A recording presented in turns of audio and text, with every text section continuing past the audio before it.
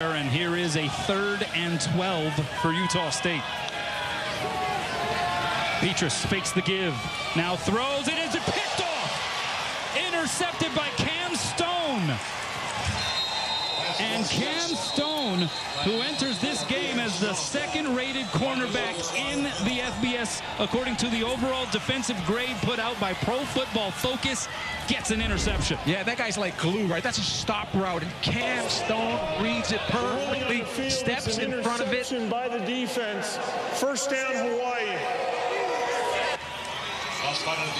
Cam Stone, one of not only the best corners in the Mountain West Conference, but I predict possibly playing on Sundays at that nickelback position, because we saw the violence in him in terms of tackling and his balance and patience, but very confident at that left cornerback position.